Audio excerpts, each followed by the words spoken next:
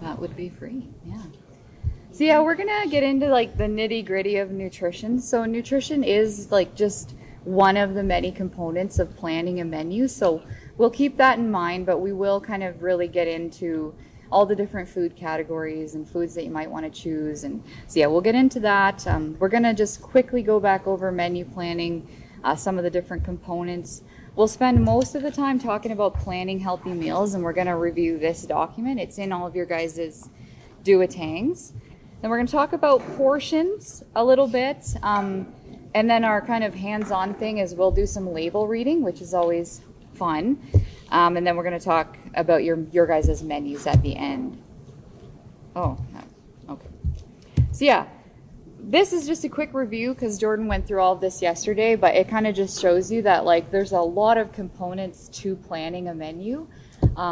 Budget is one of them, which we'll talk about a little bit more because that can be a big barrier.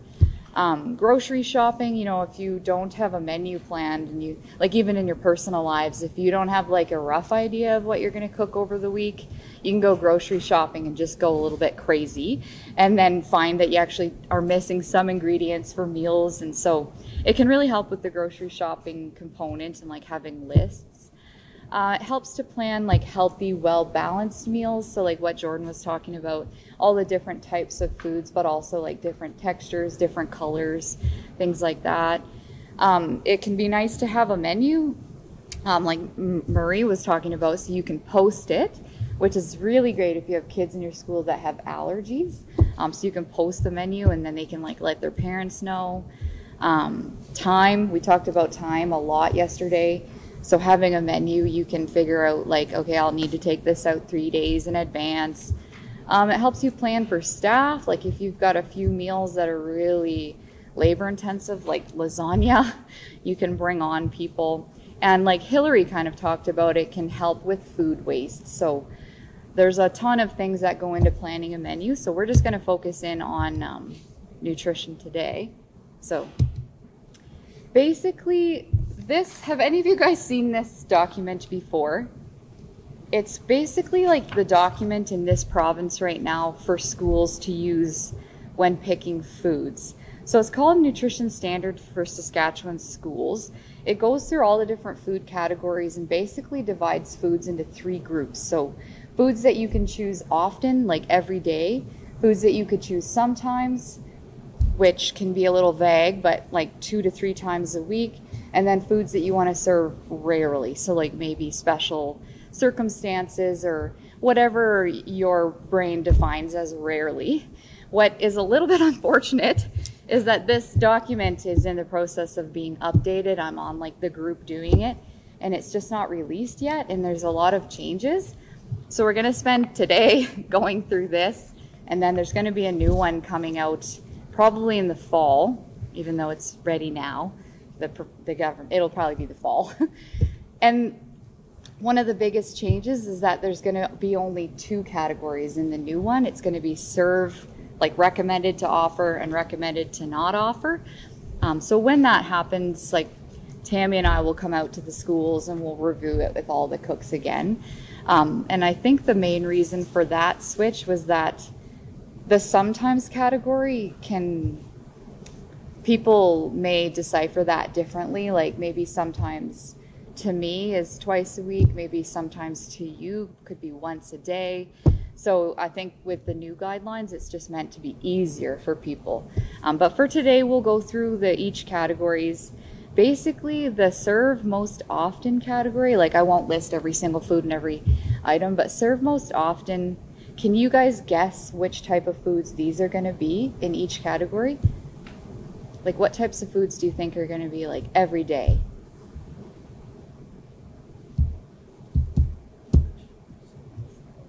Yeah, definitely. Yeah, so what you guys are saying is like just whole foods, not processed foods. So that's what you're going to see in the serve most often category. So for vegetables and fruits, serve most often will be like your actual just fruits and vegetables that are minimally processed or not processed at all. So like your raw veggies, your fruits, or maybe cooked veggies, but there's not like a ton added to them. This can also be your frozen veggies. Frozen veggies are an excellent option, like especially in the north. Sometimes the fresh vegetables that we're buying they're pretty much at the end of their life, and they've actually even sometimes lost a little bit of nutrients. So when vegetables are frozen, they're frozen when they're at their like ripe nutrition. So frozen veggies are an excellent option. They can be really like a good price too. Frozen fruit is a great option, especially for like smoothies and stuff. So that would be in this column.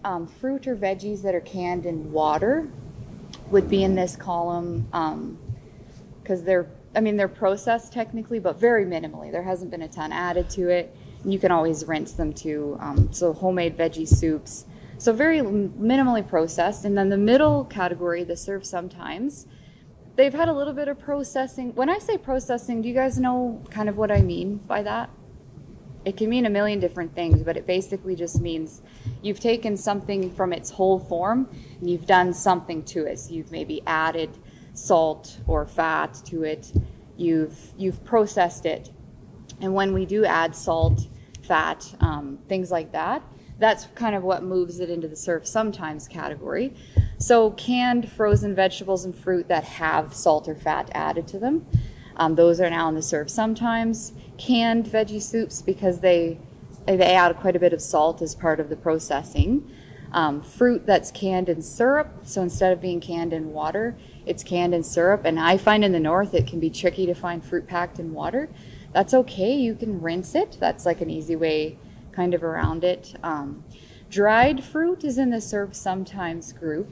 Can any of you guess why it is in the sometimes group and not the serve often? Yeah, exactly. And it really sticks to teeth. So it's got more risks for children getting cavities in their mouth. So it is fruit, it's great, it's in the serve sometimes, but it is good to remember that when kids are eating like sticky fruit products, it sticks to their teeth and it stays on there for a while. And so then it kind of can increase their risk for cavities. And that is also like your fruit leathers and your fruit bars. Anything that's sticky, like if you eat it yourself and it's like in your teeth a while later, that's happening with the kids too. Salsa, yeah. And then serve rarely. What does serve rarely mean to you guys? Like for frequency, what would that mean for you? Once a month, okay. That feels right to me. But yeah, it might be different for everybody, but serve rarely just means it's not every day, it's maybe not every week, but every school can kind of decide that on their own. Oh, and then something I wanted to mention at the beginning. In Saskatchewan, like this document is their guidelines. They're not enforced. So nobody's going to show up to your school and be like, oh, there's a serve often food or a serve rarely food several times a month on here. You have to change your menu. These are not enforced. These are just guidelines that are there to support schools when they're planning their menu. There are other countries where this type of thing is enforced, but guess what the difference is for those countries compared to Saskatchewan? Can anyone guess? Government funding. So in Saskatchewan, obviously we talked about this, there's no funding for the school meal programs. So how could the government say these are mandatory standards that you have to enforce, but we're not going to provide you with any money to do it? So that's why here they're guidelines. So nobody's going to come around and enforce these. They're just meant to be like as a support to you. So serve rarely is your deep fried things. So when things are deep fried, even when it's in like a unsaturated oil like canola oil, it's still adding a lot of fat to the product. So that's what shifts it into serve rarely. Fruit flavored drinks that have lots of sugar in them. These categories are all based on nutrition criteria, which we're going to talk about a lot more when we get to the label section. But they're not kind of just thrown in these categories. They're based on nutrition amounts in the foods. So we don't need to get into those specific numbers, but like, for example, if something has 5% or less of fat, you may see it in the serve most often. So it's the nutrition composition of foods that puts them into these categories. Fruit pies, pastries, candies, potato chips, kind of. Oh yeah, do you have a question? Yeah, I was just wondering if the hash browns are where those gets like the more fried patty. Yeah, like the pre-made. Like a suggestion for like cut up potatoes. Definitely. So like if you're buying the pre-made package, and then there's a whole section in here for pre-bought things, because for those circumstances you would look at the nutrition label and have a peek at what's in there, because some of them may be a lot less processed than others. But yeah, if you were just actually shredding your own potatoes to make hash browns, that would definitely be different than like the pre-bought ones. But that sounds labor intensive. Yeah. Right. That's right. Yeah. That's such a good point. But yeah, there's a lot of different things that you can consider.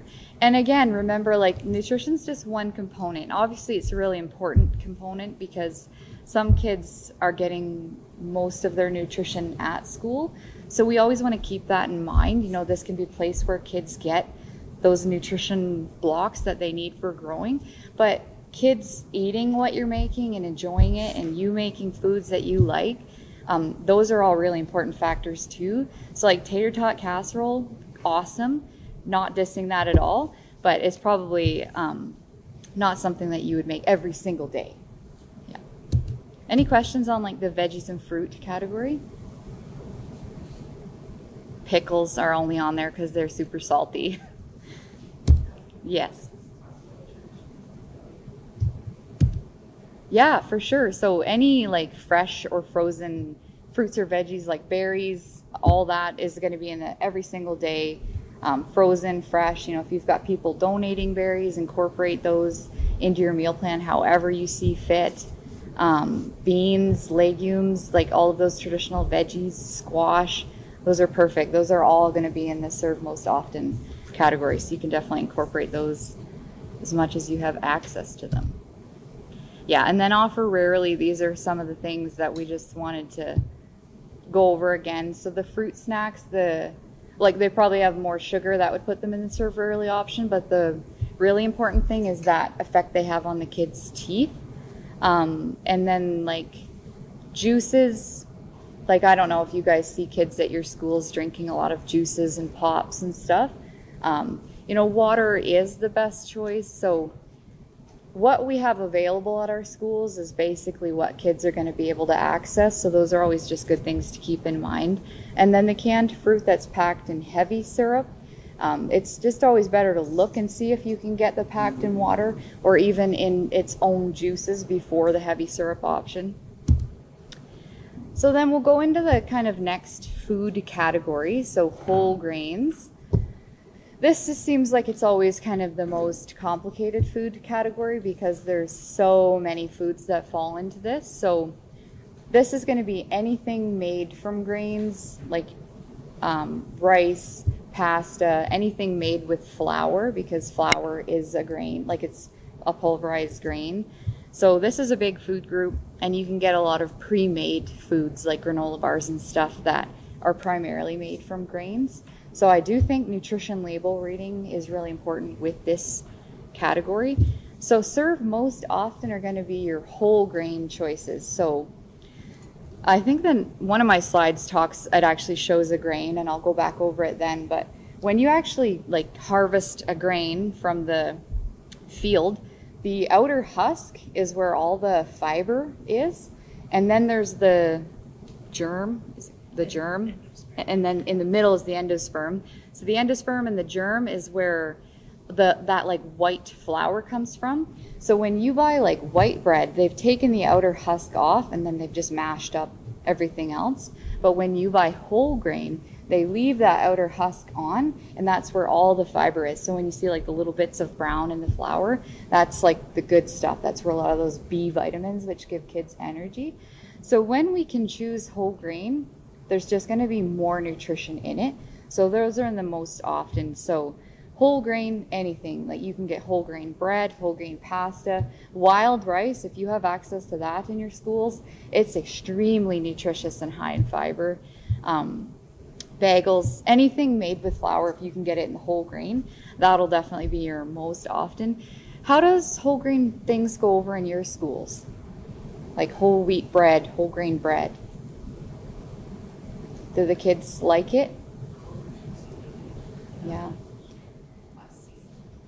Yeah, kids can be fussy, especially if they've not been eating like whole wheat breads at home. It can seem really different to them. So you can even try offering both, because there might be a few kids that might like it. The white grains are the sometimes category anyway. They just have a little bit less fiber in them.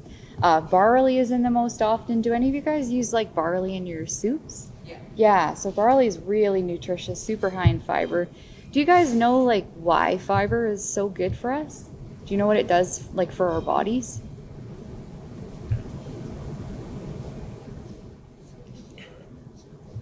Yeah, it's super good for your heart. It helps, like, it's really good for our guts. It helps us like go to the bathroom regularly, which people laugh at, but if you've ever been constipated, it's like not fun. So it's really got lots of fiber in it. But I think most importantly for kids is it keeps you feeling full for longer, which is great, because if you're not going to have a snack again for a couple of hours, you know, we don't want kids feeling hungry at school. So if they have 2 pieces of whole grain bread, you know, it might be enough fiber in there to hold them over until their next snack or lunch if you don't have a morning snack. Whereas if it's 2 pieces of white bread, it just gets digested a lot quicker in the body, and then you can feel hungry a lot quicker. So the serve sometimes is all those same things. They're just the white version, so they're not the whole grain version. That outer husk has been taken off. This is where most cereals get found, just because cereals are like a boxed food, like they've been processed. There are really great options for cereals, and then there are options where it's like basically like mostly sugar. So cereals are definitely one of those products where if you're ordering it bulk and you're serving it like every month, it's worth looking at the nutrition label and seeing what's in it, and then going forward with buying it. So white rice, white crackers, most granola bars fall into this category. Some of them would probably go into the serve rarely category, because some granola bars are actually more like chocolate bars. Like if it's like got a bunch of caramel in it and chocolate around it, it's closer to a chocolate bar at that point than like a granola bar. If it's got like lots of nuts, it might be more in the serve sometimes category. But the only way to know, there's like 1,000 granola bars. There's almost like a whole grocery shelf at this point for them. You just need to look at the nutrition label. So we'll go through that, but for a granola bar, you'd be kind of wanting to see some fiber in there, and you'd be wanting to not see like a ton of sugar in there. But yeah, granola bars can be tricky. And then serve rarely are kind of like your sweets that fall into this category. So pastries, donuts, cakes, cupcakes, those things that are kind of more of like celebration type things or every once in a while type foods. Instant noodles fall into this category just because the powder that comes with them is really high in salt. It's why they're so delicious, but they're really salty. So that's kind of why they fall into there. It's like a pasta, but the sauce that comes with them is really salty. Yeah. So yeah, we talked about this. So tips for choosing your whole grains. Choose whole grains when you can. Like maybe your kids would be more susceptible to a whole grain pasta than a whole grain bread. You can always try it out, and then if it goes really poorly, you know, you can switch back to the product that you know they like. And then when we're looking at the nutrition label, you want to try to see like at least 2 grams of fiber. 4 would be even better. It kind of depends on the food though, and we will practice that. Like we're going to look at some labels at the end here. And this is that picture I was talking about. So this is like literally a piece of grain. Like the farmers all over Saskatchewan are growing grain. If you went and grabbed one out of the stalk, that outer part is where the fiber is. And then it's the endosperm. That's kind of like what you're seeing when you look at flour. And then the germ is in there too. And there's like some really good stuff in there. Yeah. Oh, for sure.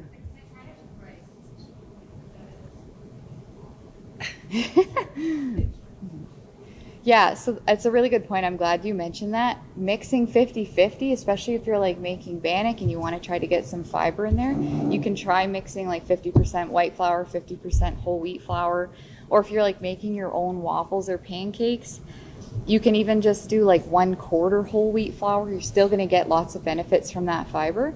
If you're doing your own baking, like muffins and stuff, obviously we want the product to be like tasty at the end. Like whole wheat bannock is just not that tasty. It just doesn't really turn out all that well. So 50-50 is probably better, or you guys would know. I suck at making bannock. I've tried. It's not usually very good at the end, because I do. Yes. And actually that goes over better. Yes, I've had bannock with oats, and that is really good. Oats are another good. Actually, they weren't listed at all, so I'm glad you brought that up. But like rolled oats, like those bags of oats and oatmeal and stuff, oats are like a really high in fiber, so oats are a great option, and they do make a nicer bannock than like whole wheat flour. And you can throw oats into like muffins and all kinds of things. Yeah. So, yeah. Yeah.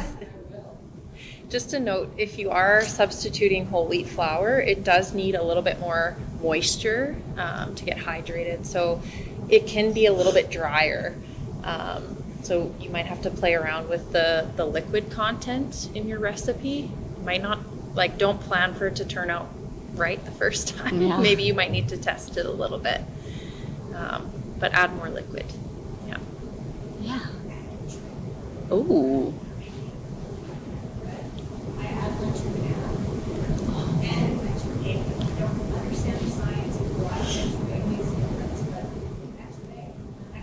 Well, it's moisture, like what you're just saying, right? So with whole wheat, it doesn't have the same gluten development as a white grain. And so the egg probably provides more structure to the bread, I would think, and more leavening. Yeah, so if you do go from white to whole wheat, you'll notice it's more dense, it's heavier, it's maybe not as fluffy. So again, it's kind of an experiment. You have to play around with it a little bit, and it will be a little bit different. You just have to find what's tolerable.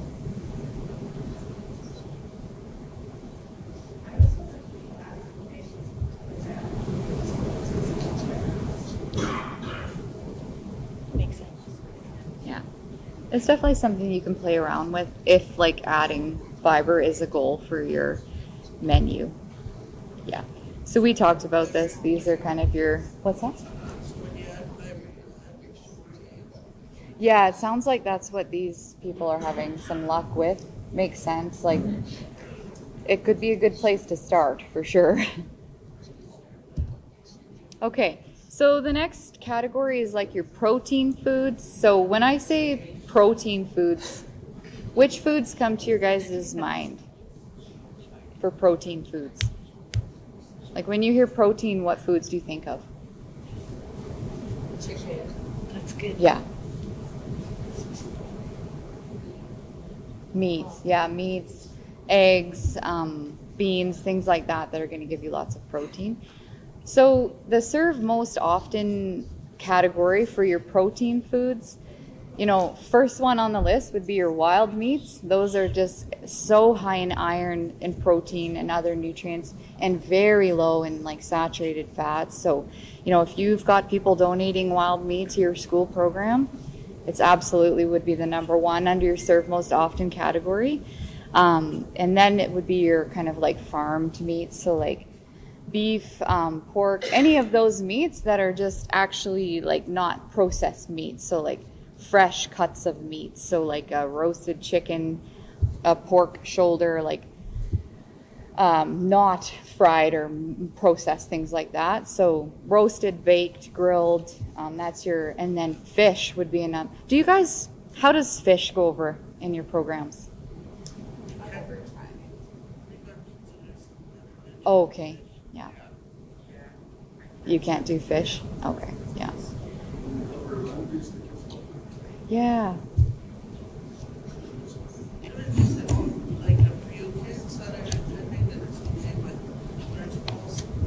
You can't. Oh, okay. Yeah.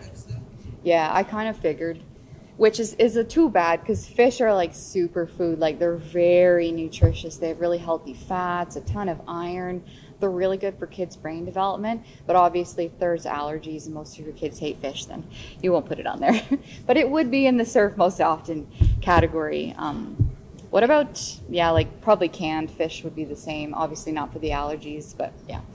And then like your protein foods that come from not animals are also in this category, like nuts, which if you've got allergies, do all of you pretty much have nut allergies in your schools?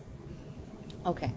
So yeah, your main protein foods are probably going to be eggs and meat. How do eggs go? Beans, absolutely. Yep. Cheese. How do eggs go over in your schools? You serve eggs. You serve eggs, yeah.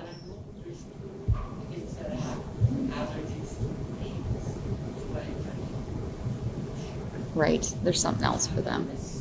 Yeah.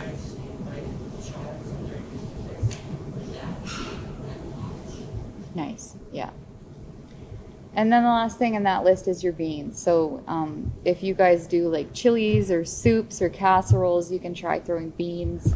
Do any of you guys ever play around with like chickpeas or lentils or anything like that?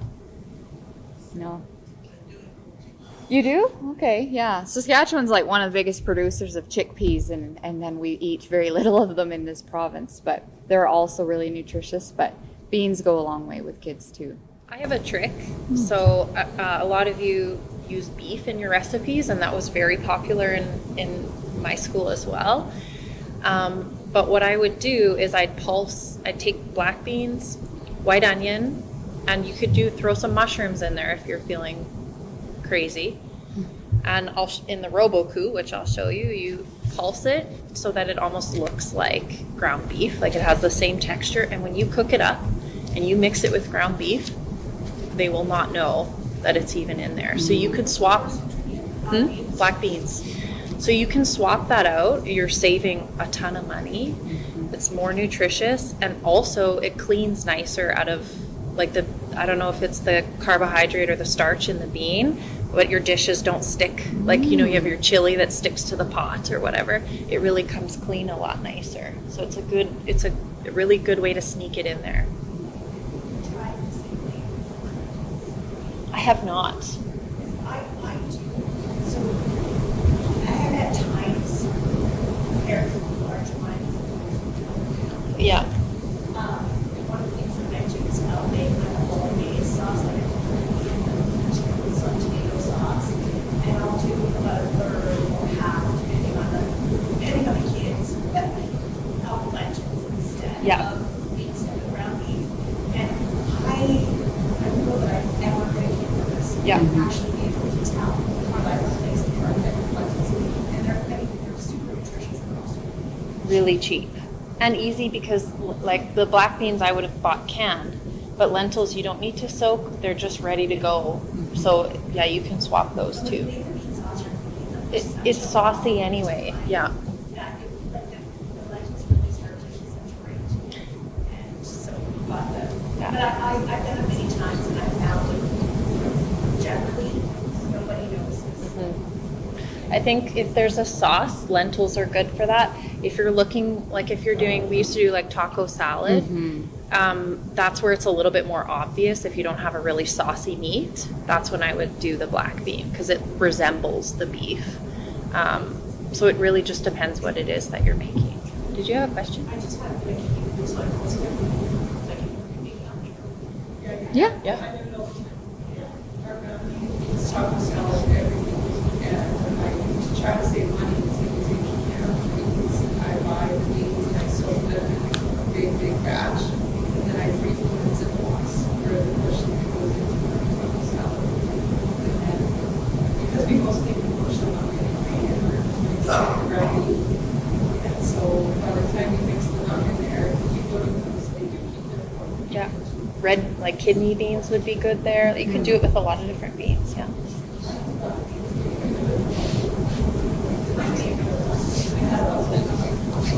I love the skin. It's a little tougher, so it's simple. Yeah. Yeah, whereas a lentil just explodes. Yeah. Or not hide it. Yeah. Especially if we know it's not there.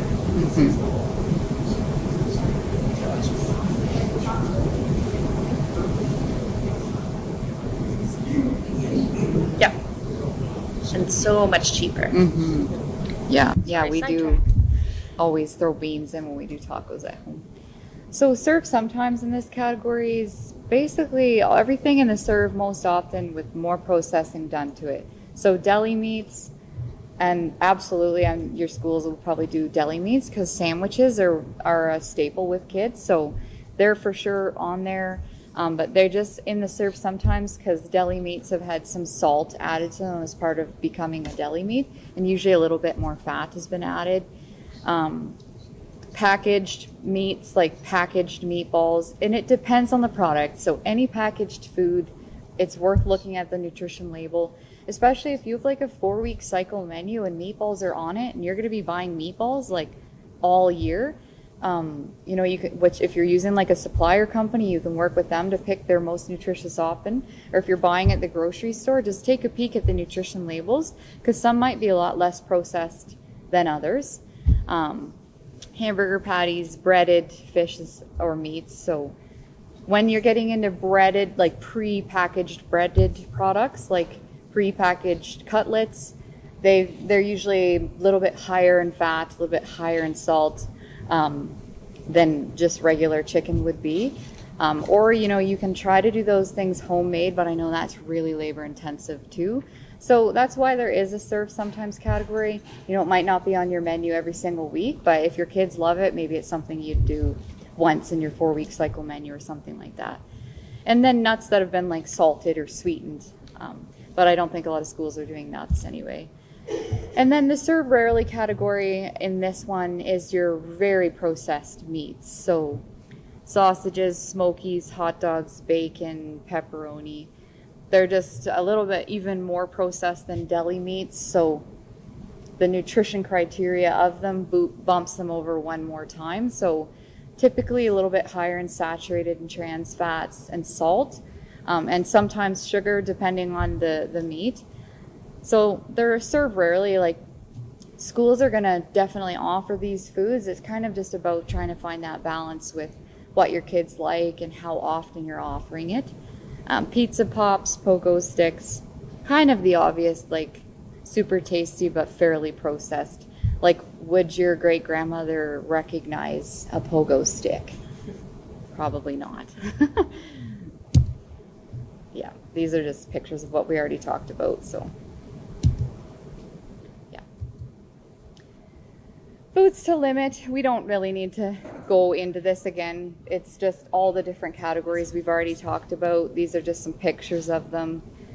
French fries are one of those ones where they can be a food to limit, but like if you've got a fancy machine that can cut actual potatoes into fries and you're baking them, that's a whole different story than like deep frying store-bought French fries. So there's kind of a spectrum for some of these foods for sure. Do any of you make homemade fries? I know it's labor intensive. Yeah, you do? At home. Oh, Yeah. at home, yeah. For 4 people. Do you do it in your school? Oh, yeah. Yeah. No, that would be not. You get one fry, and you Yeah. get one fry. Yeah. And then this is our protein foods with calcium. Like when the new Canada's Food Guide came out in 2019, they kind of got rid of like dairy as a food group. They got rid of food groups basically altogether, but this is the dairy food group that we're talking about. So in the choose most often foods, like when we are choosing dairy products to offer in our school, we want to try to choose ones that do have protein in them, and then also calcium and vitamin D. So in the serve most often, you'll see like milk, like just 1%, 2% milk. What type of milk do you guys offer in your schools? 2%? Is that the most common? Yeah, that's a nice choice. We definitely don't need to be like limiting fat and milk and children in schools. Yeah. Homemade milk-based soups. Do any of you guys make like creamy soups, or are you making more? You do? Like what kind? Mushroom. Oh, nice. Yeah. And you make it homemade? Homemade. Oh, wow. That's awesome. Yeah. And they eat it? Great. Nice. Skim milk powder seems like a weird thing to list on here, but I've actually met a few people that add it to their bannock, and then their bannock all of a sudden is really high in calcium, which is kind of cool, especially if you have a lot of kids that don't love milk in your program. So you can add skim milk powder to different things, like you could probably even throw it in your mushroom soup. Fortified soy beverages, are any of you guys offering plant-based milks or beverages in your school? Yeah. And is it because of preferences or allergies or? Okay, that's usually, okay. They maybe have a cow's milk allergy. Okay, yeah. Yeah, in those situations it does make sense. It's usually a bit more expensive than white milk. So, you know, if you have kids that enjoy milk, you probably don't need to get the plant-based alternatives, but if you've got allergies and preferences and stuff, then it makes sense. And then yogurt is another one of these products where there's like a bajillion different options. Some of them are very, very high in sugar, and then some of them are like really high in protein and calcium and vitamin D. So it's another one where you might want to take the time to look at the label to pick one that's got some protein in there. Like, do any of you guys try like Greek yogurts, or do you do yogurts in your school? Yeah? Fruit cups and stuff? Yeah. Do you ever get the Greek kind of yogurts? No, I've never tried it. Yeah. You know, they are slightly more expensive, so it may not work, but if you want to try it, they're just a bit higher in protein. So that's always nice, especially if you've got kids that are like picky with meat and other of the protein things. So then for sweetened things, you probably get that Iogo, that's that big bag, that's vanilla. Yeah. Right? That's probably high in sugar, so you get plain red butter, flavor it like add honey. Or fruit. Yeah. Or even berries. Frozen berries, they're liquidy, and so it mixes really nice with yogurt. Yeah. Oh. Yeah, or look at the nutrition label, like they may not be. Oh, there's one right in front of me. That one's lower, that one's 25% less. So that's a low sugar option. Okay, yeah. Oh, okay, yeah. Yeah, yeah, definitely. Yeah. And it's still the same thickness as it's yogurt, right? For sure. Yeah. Yeah.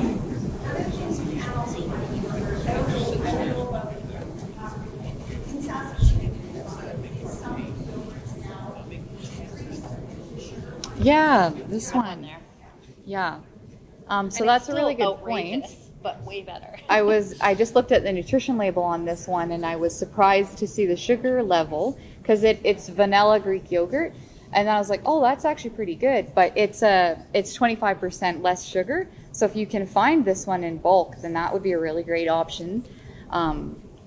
Yeah, and like these are just the things where we need to try to find balance. Like even the big Iogo bags of vanilla yogurt, like that's still way better than like other things our kids could be eating. So it's all about trying, if you can't get the other kind or they won't eat the other kind, it's still going to be better to like get this kind, you know. One thing you could also do is have a bag of that Iogo and then regular, and you just mix it, like dilute it a little bit, sneak it in there. Yeah. They first like it sweet, then you take 3 jugs of sweet yogurt and 1 of not, then go on and do 2 and 2. Yeah. Wean them off of the sweet yogurt. Yeah. Yep. Stop giving away my next slides. What's that? Sneaky, yeah. Yeah. And then the last thing on the serve often is like the hard cheeses, like blocks of cheddar and stuff. And I think you guys talk about this, but it is cheaper to buy like big blocks and shred it yourself than to buy the shredded, because you're kind of paying somebody else to do the shredding for you. Yeah. Yeah, shit. I did not know that. If you ever compare the two, it's a completely different product. Yeah, I never buy shredded cheese, so that's crazy. I didn't know that. Yeah. Well, and isn't it like on the bag, it's like milk product? It's not even, it's got lots of preservative and stuff in it too. Shreds cheese. I haven't used a Roboku I'm in a so while, excited. so you're setting the bar really high for I've my never demo even today. seen a Roboku. Yeah. So the serve sometimes, and I don't have tons after this. Sorry if people are getting bored with like nutrition. I know it can be. So serve sometimes is whole milk. So the only reason why it's moved into serve sometimes is because the fat percentage, the nutrition criteria moves it into serve sometimes. Whole milk is like appropriate more so for like a 1 to 2 year old, and then kids don't need that amount of fat necessarily for the growth or development. But you know, what you do at home or what you choose to do in your schools based on your individual situations, maybe you would have it in your program. Chocolate or flavored milk is in the serve sometimes category because it has a lot of sugar in it. It's kind of like a controversial product to talk about because kids drinking chocolate milk, at least in my like laid back dietitian opinion, is still better than kids not drinking milk at all because there's lots of calcium and vitamin D in it. So white milk is definitely got a lot less sugar than chocolate milk. But if your kids are outright refusing it, you can offer both, or you can mix them together, or depending on where you buy your groceries from, you can get chocolate milk that's reduced in sugar. Is the Dairyland, or do you know which brand is it? I think it's Dairyland.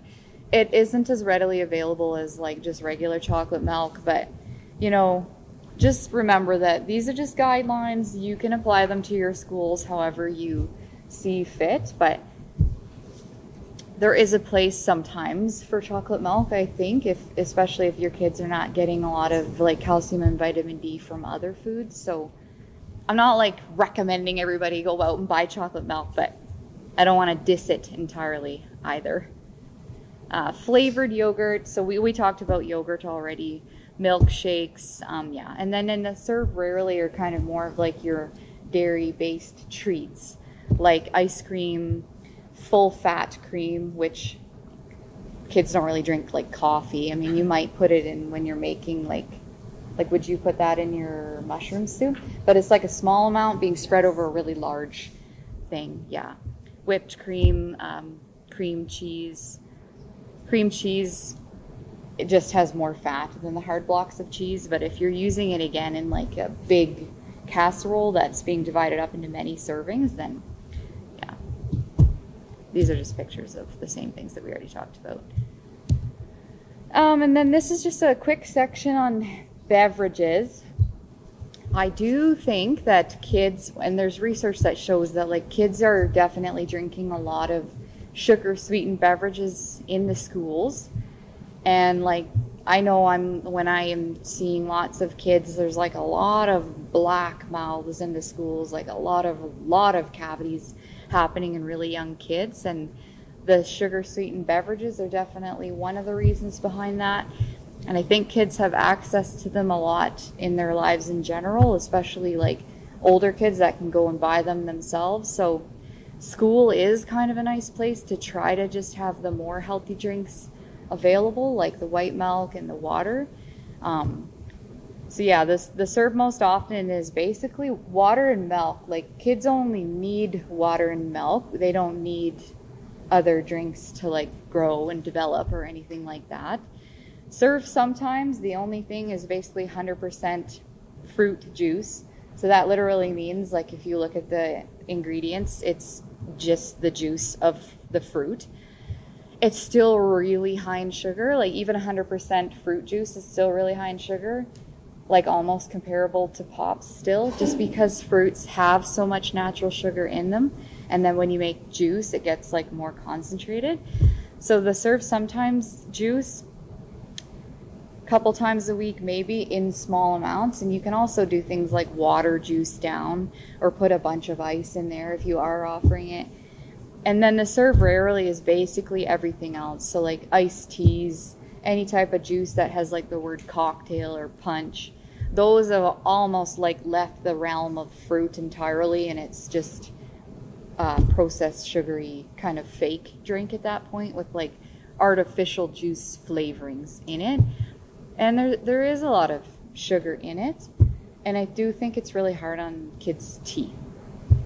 So something to keep in mind. And then energy drinks, I feel really passionately about not having them available at all. There's very few things that I think that you should be like, no, never. But I do think energy drinks can be harmful, and that we probably shouldn't be offering them at our schools. They just have ridiculous amounts of caffeine in them. It's like drinking like 4 strong coffees really quickly. They have like weirdly high levels of B vitamins in them, like more than you would ever need to consume. And I don't know that there's like research on what that could do. So, and then if we're talking about older kids, if they were like also drinking alcohol, then that's just a bad scenario altogether. So no, it has like electrolytes in it, which, you know, like gives kids energy. But an energy drink is like Red Bull, or what are the other Monsters? Yeah.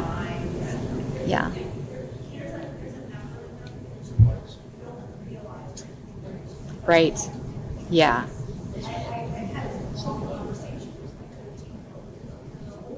Yeah.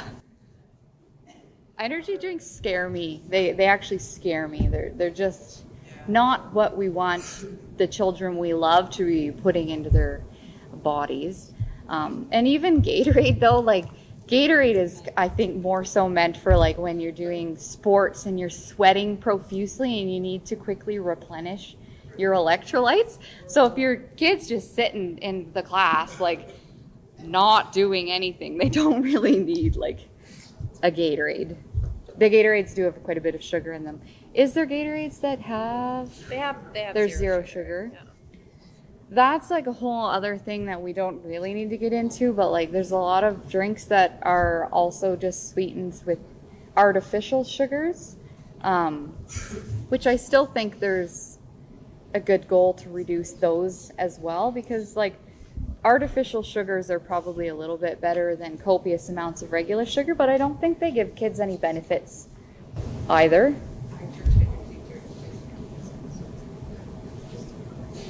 As long as you're not sharing with the kids, Yeah. it's fine. And don't mix it with alcohol. Bars are actually not even allowed to sell energy drinks mixed. So like when you order a Vodka Red Bull. yeah, they have to serve them separately because there's such high risks. So this is the last thing before we get into the label reading. It's kind of about like portions and sizes. So I think we've moved away from being like measure out a 1/4 cup of this and 6 servings of this. We're not really recommending like such specific amounts anymore. We're more so looking at the plate and the balance of the plate, which you talked about yesterday. So roughly, if you look at these pictures, like half the plate, fruits or vegetables, or fruits and vegetables. Fruits and veggies are the things that give kids a lot of they're called micronutrients. So that's like a lot of the vitamins and minerals. So roughly half the plate, or like 2 hands worth, is a good amount. And then the grains section. So whether that's like wild rice or potatoes or pasta, it's about 1/4 of the plate, or maybe like the size of your fist, but the 1/4 of the plate is kind of the balance you're looking for. And then your protein foods, so whether that's like plant proteins like beans, or if it's your eggs or your meat, that's roughly 1/4 of the rest of the plate. And then maybe you would have some dairy with it, like a glass of milk or something like that. But so that's kind of the balance you're looking for, like when you're serving up your takeout containers or whatever. Half's maybe veggies, and then the other 1/4 is your meat or your protein, and the other 1/4 is your grain. And then when it comes to like how much kids are actually eating, I put some posters in your bags that are about mealtime rules, because I think a lot of like parents and caregivers, we put a lot of pressure on ourselves to want kids to eat the amount of food we're serving, because we have in our mind like this is a good amount for them to eat for being healthy. But ultimately, like, our responsibility as caregivers, parents, cooks, people serving, is to offer the food to their kid, give them an opportunity to eat the food with others at a table, ideally. Because I know some schools serve in the class, or does everyone serve meals in the classrooms? Yeah, so the kids are sitting at their tables, but they're all together, so that's great. And then you have regular meal times at your schools. So you guys are doing all your responsibilities by having regular meal times, regular snack times, so the kids always know this is an opportunity where I'm going to be able to eat. And I'm sure they know they can tell you if they're hungry, and you'll give them something. And then you give them a place to eat, and then you give them the foods. You choose, as the caregivers, which foods you're offering. You make your menus.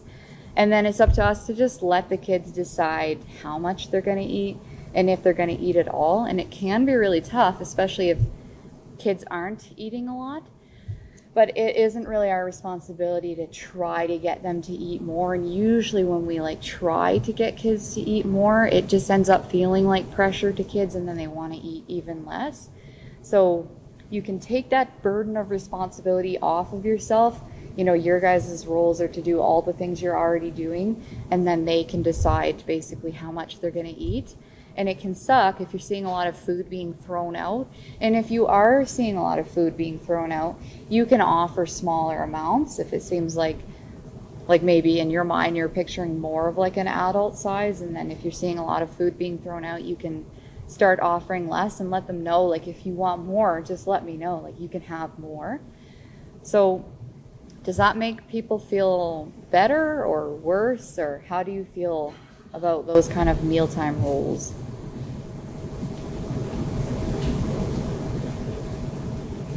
Were you told you will not leave this table until you finish what's The Clean on your Plate plate? Club. No. Yeah, a lot of Just us. me? Yeah, no. Just me? Yeah, a lot of us were. It was just, I think what that generation was taught is, you know, you're not allowed to get up from this table till you finish your plate. It was done out of a place of love, absolutely. But what it taught us was that our parents or our caregivers know what amount is best for us, and that we should ignore what our own body is telling us. And so now when we go to restaurants and we order like fettuccine Alfredo and we get this ginormous plate, we like compulsively eat it. And even when we're starting to feel unwell because it's so much food, because we've been taught to clean our plate off. So it kind of takes because children are born with like a natural ability to eat until they're full and to stop eating when they're full and to eat when they're hungry. Like, this is just like an innate ability that people are born with. But then when you're kind of told all the time, like, eat more, you have to eat that, you have to eat everything on your plate, you're not allowed to have dessert unless you have your vegetables, that can kind of mess with our brains, and then we lose the ability to listen to our own internal signals of hunger and fullness. That's kind of like what mindful eating is all about. Eating slow enough that you can feel your body getting full, and then like stopping when you feel satisfied, and knowing it's okay to like leave some food on your plate. It is really hard when you grew up one way, and then, yeah. So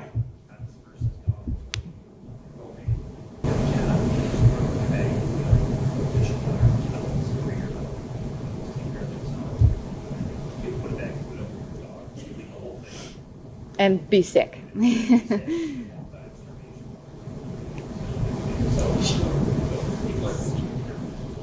Am I taking way too much time? What time is it? I have no idea. Okay.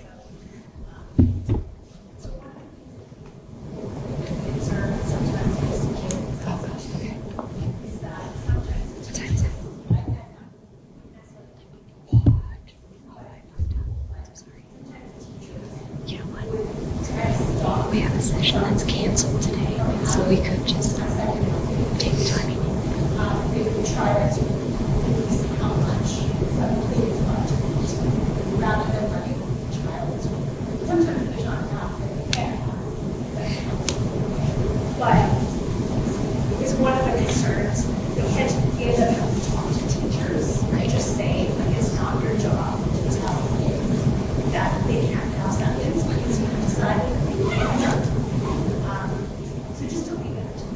Yeah. on that eat more side.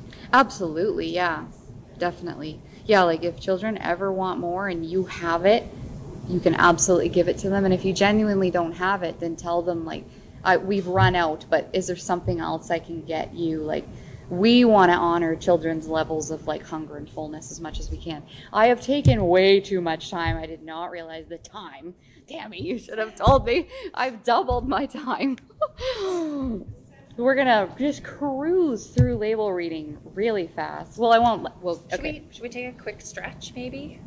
Do you guys want to? The actual break is in 15 minutes. Okay. Do you guys want to stand up for 5 or? Good. Okay. So, food labels can be overwhelming, but they can also be an incredibly useful tool, especially if you're going to pick a product and then order it ongoing. It's worth the time to look at it.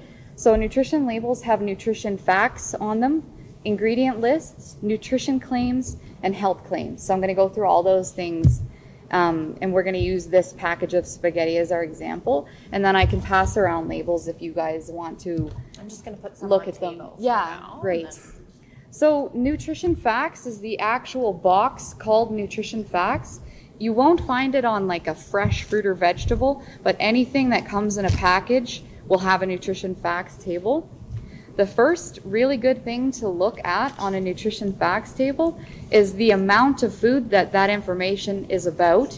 And then you kind of need to think like, is that the amount I'll be eating or serving? And then maybe make some math. So like a box of spaghetti, the amount that they're telling us about is 1/4 of the box.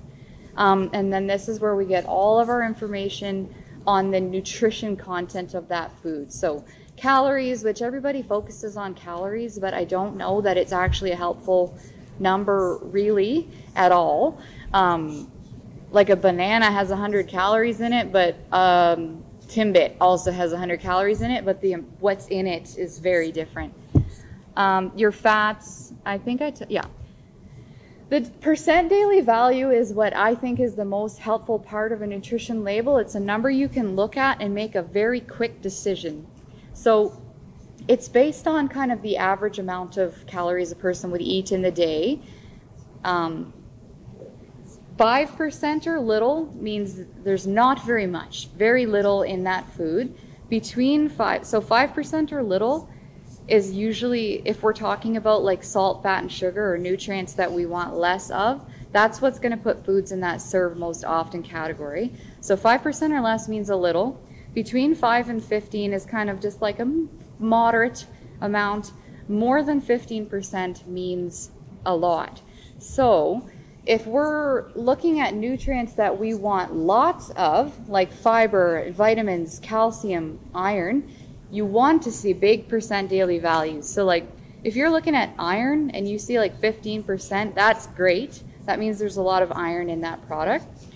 If you're looking at nutrients that in general we want to watch and have less of in our diet, then that's when you're hoping to see like 5% or less. So saturated fat, sodium, sugar, when you're looking at the percent daily value for those nutrients, 5% or little is great. Those are going to be like the served most often, probably.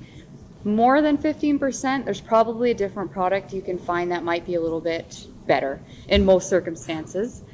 And then, okay. So something in my opinion, that's positive that changed recently. There never used to be a percent daily value for sugar. It was just grams. So if I say to you there's 30 grams of sugar in this granola bar, what does that mean to you? It's no good. I don't think so. Okay. Okay, that was a bad example. Can you You can't know what picture 30 grams of sugar Yeah. looks like? Does that make any sense to you? It's just not super. 4 grams is 1 teaspoon. Yeah, so 30 grams is 2 tablespoons. So it would be a lot. But in general, grams doesn't translate in our brain to like, oh, I can look at that and I know there's a lot. So now there's a percent daily value for sugar, which I think is great. You know, you can look at a granola bar. If there's like 20% sugar, find a better one. There's better ones. Yeah. 30 grams is about 1 So ounces mean nothing in my ounces mind. like I hate ounces. Right. But- Yeah. Yes. Yeah. So remember yesterday, we looked at a menu and we talked about having balance. So if you have something on your menu that maybe is higher in salt or higher in sugar, can you find something that's a little bit lower in that daily percentage? Or if you still want to offer that item, can we look at the other items that are offered that day or that week and try to balance it with something that fits more into this category? That's basically what we're trying to do here, is just look at what we're offering and can we get it into that, under that 15 or over that 5 for the good stuff. Yeah. Yeah, that's a really good point. And then the ingredient list is just literally where everything that is in that food is listed. It's listed by weight. So if you look at something and like sugar is the first ingredient, again, you can probably find a different product. This is also where there's going to be listed if there's allergies in it.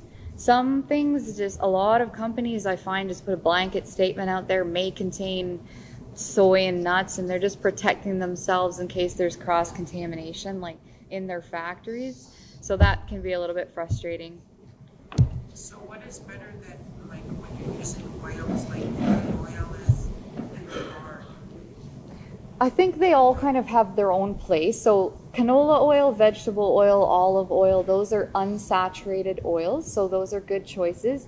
We still want to be kind of aware of how much we're using. There's a big difference between like sauteing and a small amount of olive or canola oil and deep frying in canola oil. But then the lards and butter are saturated fats. So I hate the word unhealthy, but those fats are kind of the ones that over time can increase the risk for like heart disease. So when possible, we want to choose unsaturated fats like the olive oil, and then even unsaturated fats in things like fish and nuts. Those are really good for your heart. So it's kind of about finding a balance, but like if you're baking something and it only tastes good when you make it with butter, then do that, like try to find that balance. But if you're using butter in your muffins that day, use olive oil to cook your The veg. meat or the or veg. something, right? So Yeah. just balance it out. Also, fats are super good for you, but the fat that with different temperature is going to be better for you. Because the fat will do the same solidifying like bacon. If you don't clean that pan, you come back and you like literally wipe that white fat out. It kind of does that in your blood vessels over time. That's a good way to picture. Oh. But a good example is, So coconut oil is better than lard? But like I know there's a place. Melt the lard first? No, if it's a solid at room temperature, like when it's at room temperature, it's not as good for you. That's a fat that stays. it's the type of fat that it is. It's just the type of fat. It's not that you can't or shouldn't use it, like that multi-argument, or you shouldn't margarine, you shouldn't eat butter, right? Yeah, it's a controversial. It's not is that like butter tastes better, but it's not that good for you. So that was lard and some different stuff. So like if you're going to use lard, you're going to use something like that, right? You should, but you should control how much it should be done rarely or sometimes. Yeah. Right? Like it's about trying to find that balance. It's like salt. Your body needs salt. Your body doesn't need water. So salt ingestion altogether.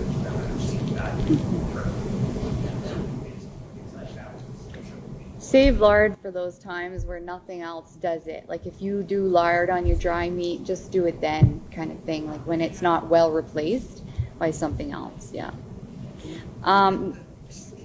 Yeah. Nutrition claims are, some products will make claims about actual nutrition things about it. So like, for example, very high in fiber. So you can look for things like that. They are regulated statements. So if it's on there, that means it has like more than 4 grams of fiber per serving.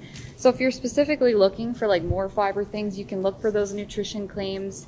If you're looking to decrease things like salt and sodium, it could say like free low in, reduced. Those all mean slightly different things, but you can look for things like that yogurt says reduced by 25% sugar, something like that.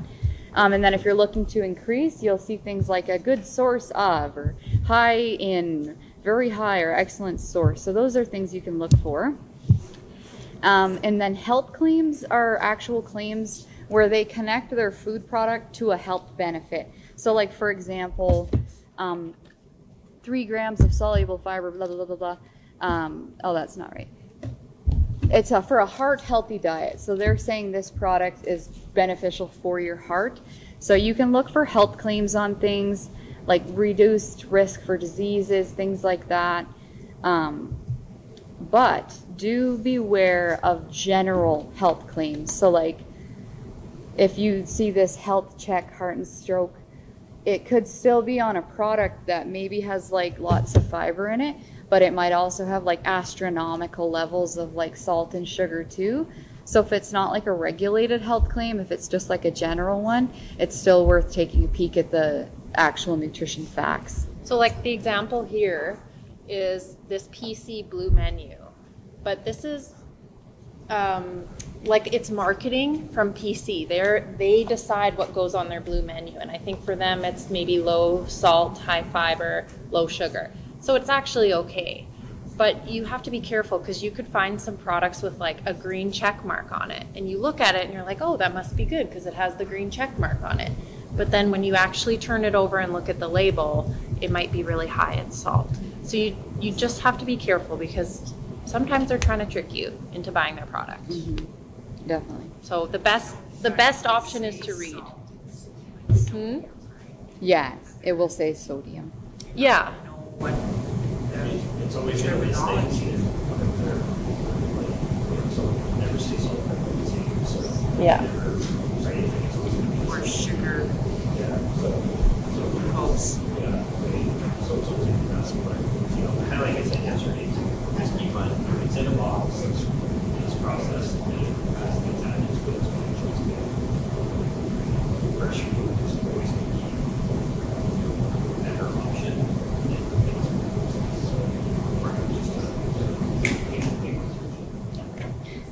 So my advice would be 10:30. read the label. Yeah. So for the sake of time, it is break time and she's got it out. I don't think we need to do the activity for labels, or does anybody like deeply want to practice with labels? Okay. Yeah, deeply. Yeah. And then we did have a little review section. If you guys want to, if you find it useful, you can go into your manuals and reflect on the questions at the end of this section. And then maybe we can do the menu bit in yours.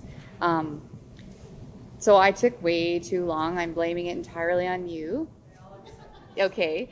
But we did have one session at the end of the day that was canceled, and I think it's just us all day, so we'll just bump it. Does anybody have any questions before we sign off? So if we're looking to reduce sodium, salt, what percentage should we look under? What percentage of the label should we get? That's right. If we want to increase our fiber, what percentage are we looking for? That would be great, but for sure, 20 plus would be amazing. For sure over 5, right? Anywhere between, if it's less than 5%, we should select something better. Okay, so if we want to decrease, go under 5%. If we want to increase, for sure 5, more is better. That's a good rule, I would say, of them. Yeah.